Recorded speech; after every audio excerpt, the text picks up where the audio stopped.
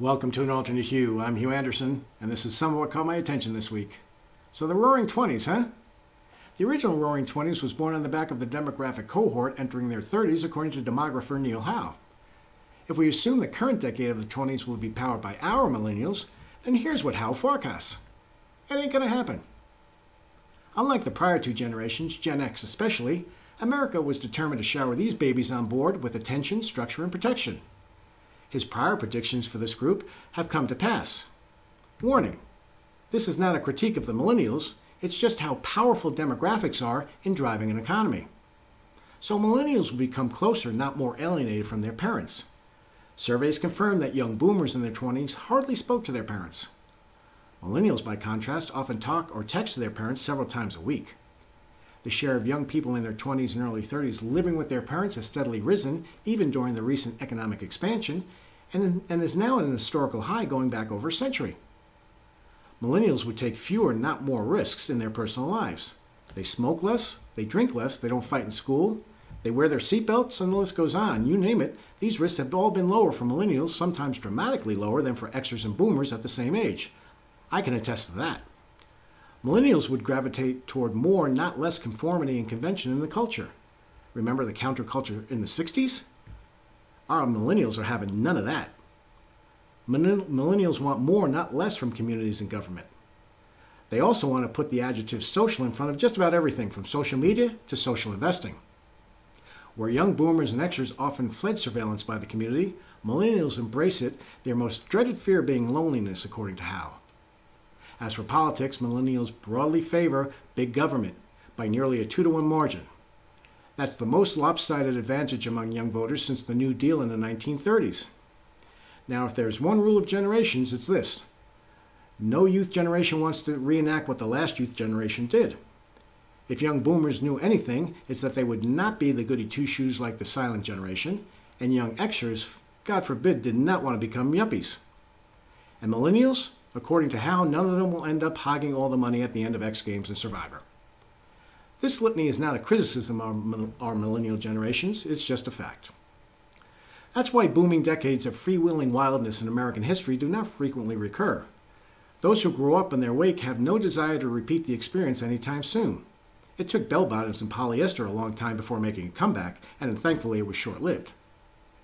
Then we have a few other critical differences between the 2020s and the last century's 20s. Societal debt, for one. From individuals to corporations to governments and anything else you can think of, we owe our soul to the general store. And taxes are going up, not down. More on that in a moment. And as a nation, our population is quite a bit older on average than 100 years ago. We're going through a major technological evolution, displacing a substantial number of workers as well. And educational quality and levels are not keeping up with these changes. So strap in for a wild decade, but it might not be in the form many expect. So let's talk taxes. Will Denyer of GovCal Research, one of our research partners, says 3 major elements of the president's plan are now clear. He announced plans to raise the U.S. corporate income tax rate. Originally, it was set to go up to about 28% from 21%, but now it looks like it might settle around 25% to keep Senator Joe Manchin happy. Treasury Secretary Janet Yellen is asking the G20 countries to agree to a global minimum corporate tax rate to cooperate on taxing large multinational corporations in order to put an end to tax arbitrage. That's basically where a company parks its operations in a lower tax country and keeps its profits there, never sending them home. And President Biden is proposing a hike to the headline tax rate of capital gains for rich Americans from 20 to 39.6%. Add on the Obamacare surcharge, and you've got a 43.4% tax rate on the highest marginal income tax brackets. And he's also talking about raising the estate taxes. Now, the good news is all affected parties have now withdrawn to consider the implications of these proposals, and thoughtful and constructive feedback is expected shortly. Stay tuned for that. So our world has gone through an incredibly challenging and difficult times. Studies have shown that those who are able to embrace change and harness resiliency will be the ones to not only survive, but continue to thrive no matter what the challenges might be ahead. Hightower Las Vegas is happy to share Raising Resilient Children and Young Adults. This seminar will outline the key components necessary to teach and build resiliency in children and young adults, thereby laying a foundation of success for their families. This video is focused on how to adapt goals and plans, especially for student athletes or those following a tight course when options change, how to think big picture when the world around you seems to be shrinking, and how to verbalize what you're going through to grow. If you would like a link to the video for yourself or a loved one, just send an email to me, handerson@hightoweradvisors.com, and we'll get it to you ASAP. But, I thought we were going on vacation. Funny. With the reopening of the economy in full bloom, one has to wonder why the airline sector isn't exhibiting the same enthusiasm. But I hope you're sitting down for the next one, because, well, it's been a very long time to see an uptick in this metric. There's another bull market going on, and it's not in the stock market. How about congressional approval ratings? And also, the percentage of folks saying the country's on the wrong track is also at its lowest level since June 2009. Could it possibly have anything to do with the bread and circuses handouts we, the people, have been enjoying? We'll see. Enjoy, but there's always a but. According to Dave Rosenberg of Rosenberg Research, we have 9.7 million Americans who are officially unemployed, another 6.9 million who are not counted in the labor force, but would take a job if they could get one.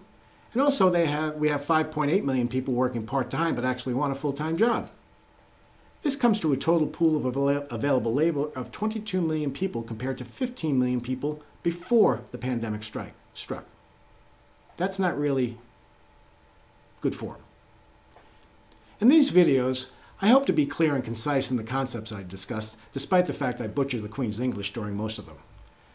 But it irks me to no end when I read or hear something that's not, especially well when one might expect obfuscation might just be intentional. In 2019, a report by the presidents of the National Academies of Sciences claimed the magnitude and frequency of certain extreme events are increasing. Clear enough. The United Nations Intergovernmental Panel on Climate Change, which is deemed to compile the best science, says all such claims should be treated with, quote, low confidence, unquote. That's interesting. Why should we take such statements with the proverbial grain of salt? Well, here's an example. In 2017, the U.S. government's Climate Science Special Report claimed that in the lower 48 states, the number of high-temperature records set in the past 2 decades far exceeds the number of low-temperature records. Sounds really scary. On closer inspection, that's because there's been no increase in the rate of new record highs since 1900. Only a decline in the number of new lows. Obfuscation at its finest. And finally, many of us keep asking, how can the stock market keep going up? More buyers than sellers, says the old Wall Street cliche. And in fact, inflows to global equity funds for the last 5 months exceed the prior 12 years. Digest that. That's some pretty good punch they've been drinking from the speculative trough. That's it for this week. I'm Hugh Anderson. I hope you found this time well spent. Until next time, I wish you much health, happiness, and prosperity.